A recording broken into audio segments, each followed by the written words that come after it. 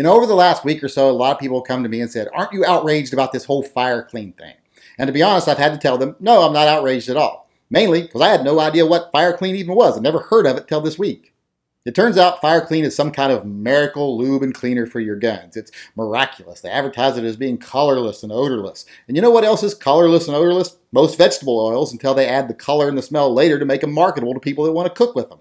And it turns out that's pretty much what Fireclean is, just really expensive vegetable oil. Well, there's a lot of people that are really upset about this, and they're like, aren't you going to make a video ranting about it? So I guess I'll make a video and rant about it. My rant about Fireclean is, get over it. If you bought it, move on. Realize you got took. You bought snake oil. If I bought snake oil, the last thing I'd want to do is run around with my hands above my head screaming, I bought snake oil, I bought snake oil, look at me, I'm a moron. I would act like, oh, I never bought any. I'm glad I was too smart for that. These other suckers bought some, but I've never even heard of the stuff. Even if I had a case of it sitting behind me, I'd throw a tablecloth over it and pretend I'd never heard of it. But if you want to run around and tell people, look at me, I'm a moron, someone took my money, well, that's up to you. That's your call. But here's a little tip for you. If someone tries to sell you something and they say it's miraculous or it's magical, well, then you need to be skeptical. Be an educated consumer. Educate yourself about whether that's likely or not. If you don't want to be an educated consumer, if you don't want to do the math yourself, well, there's nothing anybody else can do for you. You're going to be parted from your money pretty easily.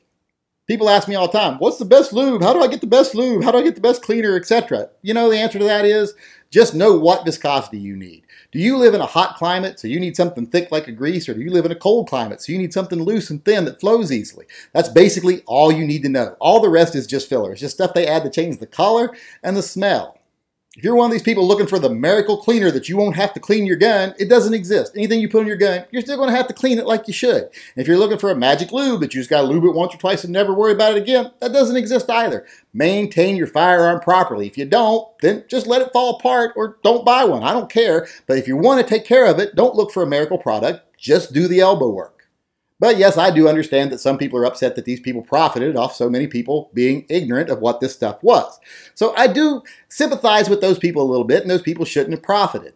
But here's the thing. If you're that butthurt, file a class action suit against them, take them to court, try to get that money back from them. Otherwise, get the fuck over it and move on with your life. Yeah, you bought a product that wasn't as magical as you thought it was, but it worked. I mean, like I said, most of those oils, they work. So you bought this product that works. You just paid more for it than you should. But if it really bothers you so much, like I said, either sue them or just move on. Because if you stop buying it and everyone else stops buying it, soon you won't have to worry about them at all.